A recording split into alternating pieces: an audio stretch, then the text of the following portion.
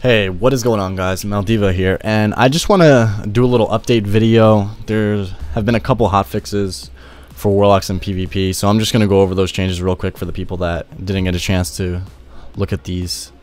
So first off, we're going to start on Affliction. Curse of Shadows now increases magic damage over time effects by 20% instead of 30%. We have Death's Embrace increases Corruption, UA, and Agony damage by 50% instead of 100%. So that was the Execute, and a lot of people were actually spec'ing into that. It was pretty insane, so it kind of sucks that they nerfed that. It was really fun in RPGs and regular battlegrounds and stuff like that. Endless Affliction now only increases the duration of Unstable Affliction by 3 seconds instead of 4 seconds. So that kind of sucks with the nerf on Death's Embrace and also Endless Affliction, which is in the same tree.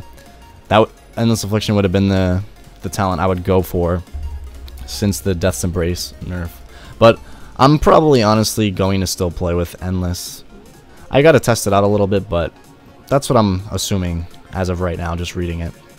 Then we also got a Rotten Decay nerf. Now only increases the duration of the UA with the shortest remaining duration instead of refreshing all of them, which that is a pretty significant nerf. Rotten Decay spec, it's not looking too good, honestly. Not good at all. I guess it opens up Curse of Shadows a little bit, but Amplify, I feel, is just going to be super dominant. It already was, but now it's just going to be even better. And then we got a couple of Destro changes. So Chaos Bolt deals normal damage in PvP situations, was an additional 10% damage. So nerf on Chaos Bolt damage. Then also, Focus Chaos now increases Chaos Bolt damage by 75%.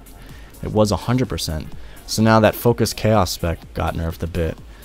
In my opinion, Destro Warlocks were kind of a little insane. The Chaos Bolts were hitting a bit too hard, so I could kind of understand those changes.